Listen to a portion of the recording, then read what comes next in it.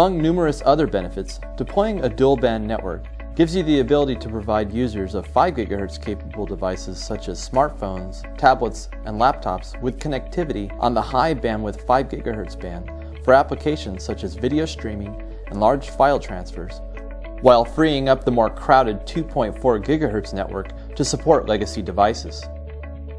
But how do you get those devices to use 5 GHz so that they're not bogging down the 2.4 GHz band? Hi, I'm Daniel, Field Engineer for EnGenius Technologies. Today, I'm going to be talking to you about band steering and why you need it. Band steering encourages dual-band client devices to connect on 5 GHz instead of 2.4. All dual-band EnGenius access points support the option to enable band steering. Without band steering, the majority of devices would typically connect on the more congested 2.4 GHz band, leaving 5 GHz hardly used. Think of 2.4 GHz as a 2-lane highway and 5 GHz as a 4-lane highway. Because of the additional interference on 2.4 GHz, you can think of that 2-lane highway as having construction on it as well.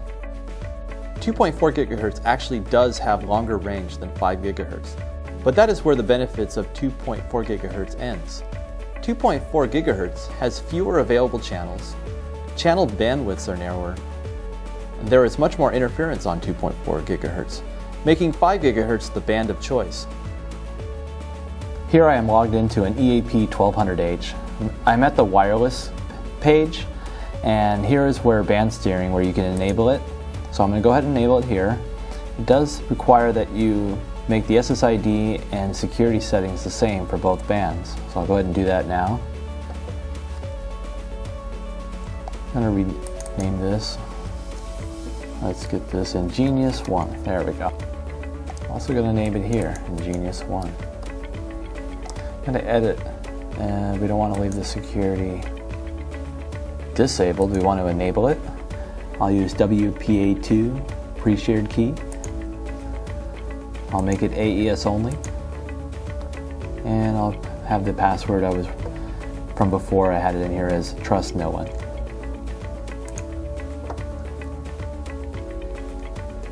And I'll do the same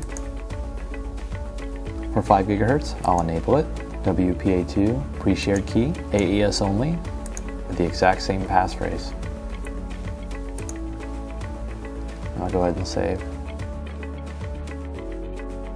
Another thing we recommend doing is setting the output power to be lower on 2.4 compared to 5 GHz, so I'll do that now. Transmit power I'll set to 14 dBm on 2.4 GHz and 20 dBm on 5 GHz. This will make the coverage cell similar for both bands. Another thing we should look at is the channel bandwidth on 2.4 GHz. We don't want to leave the default setting set at 40 MHz. We want to change it to 20 only. That'll give us 3 non-overlapping channels, 1, 6, or 11. So we want to set them to either 1, 6, or 11 and not leave it on auto. For the 5 GHz band, depending on how many access points there are and how you're setting things up, you may want to leave it on 80 MHz, 40, and usually you don't need to use 20. There's plenty of channels on the 5 GHz frequency to work with, but you do want to set a specific channel as well. The changes don't take effect until you go to the final changes screen. We're applying all changes.